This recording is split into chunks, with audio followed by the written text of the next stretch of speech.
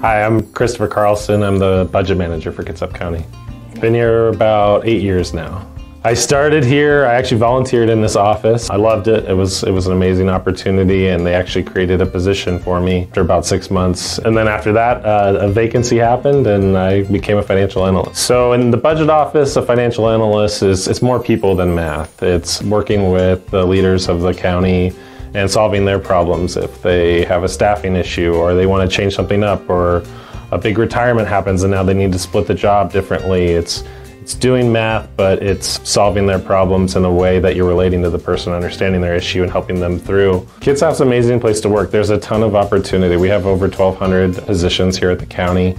There's 22 separately elected officials, more than 20 separate departments, and all those have different programs. And so there's lots of opportunity to learn about the operations of the county.